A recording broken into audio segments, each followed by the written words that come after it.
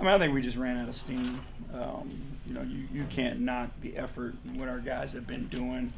You know, how they've been competing, you know, bodies down, and everybody's had to step up and do a little bit more. And I just thought, you know, we ran out of steam there.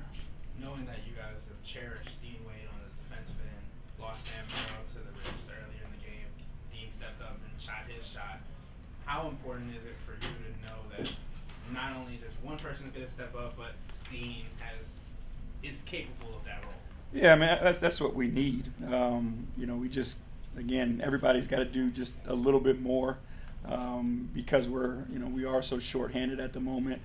But we know what guys are capable of, and, you know, we all got to chip in. But, again, you can't knock our guys' effort, and that's been consistent. Tom? I saw that Sam was kind of flexing his wrist last night. Did he fall? Yeah, he fell last night in the first half, and you know, was able to get through it yesterday, and just woke up this morning sore, and then, you know, obviously went out, tried to play, and just wasn't able to go. I know you said you guys ran out of steam in the end of the first half and the end of the third quarter were really tough on you guys. All things considered, though, successful week. I mean, with all you guys have had. Yeah, I mean, we've had a great week. To go 3-1 on this homestand and battle the things that we've had to battle. This has been a successful week for us. You know, now we just got to continue to put it together and hold down the fort. Chris?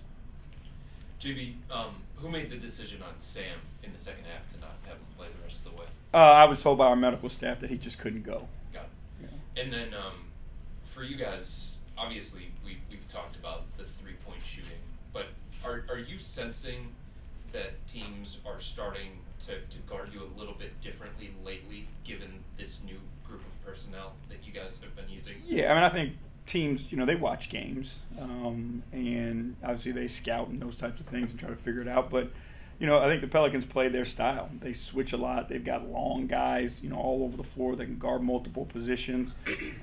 So I think they did a lot of that switching, which, you know, made us a little bit stagnant early.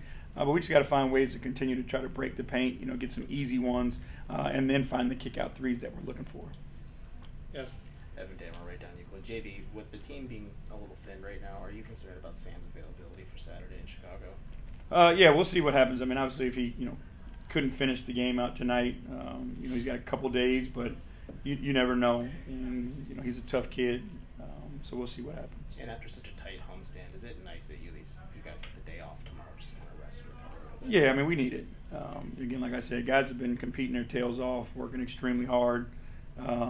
You know, so we need a day to just kind of get treatment, you know, do all of our rehab stuff, recovery stuff, take care of our bodies, and get ready to go get Chicago. Chris? JB, what have you seen from Isaac since he stepped into the starting lineup during this stretch? I mean, again, I think he's, you know, done a little bit of everything for us. We know, you know, how he impacts the game on the defensive end of the floor. But I think you see offensively, you know, making shots, driving, you know, finding his teammates. I think he showed a diversity to his offensive game as well. Have you given him more freedom on the offensive end this year?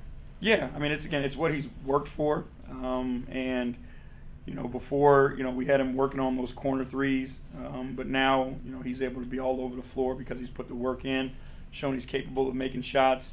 We've always wanted him to be a playmaker. I think you just see the confidence in him being able to play off the catch, get to the middle of the floor, either finish it or make the next right play. Last one, Spence. Spencer Davis, Kansas Insider. We talked about Craig yesterday about his rebounding. He has 11 assists tonight, career high. I think he's got 17 against like 2 or 3 turnovers in the last 2 games. Just how he's running the offense right now, and the way that he's kind of setting other guys up. I mean, again, he's stepping into a position that's extremely difficult. It might be the most difficult position in our sport, to be the starting point guard for a team. And, you know, I think he's figuring it out, and he's just showing, you know, the different ways that he can help and how he contributes. But, you know, he's solid. He makes great decisions. And so, again, I think he just needs more time at it, and you're going to continue to see him get better. How do you feel like his situational handling is like, you know, in a situation like if you're coming out on a fast break and slowing it down, or if, you know, he feels a double, but he's like, you know, obviously able to kind of dribble his way out of problems? I mean, I think he's got a really good feel for the game.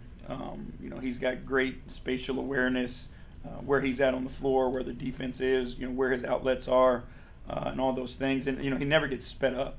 He doesn't play, out of his tempo. So he's able to see those plays and make those plays. Okay, that's no record, JB. Thank you.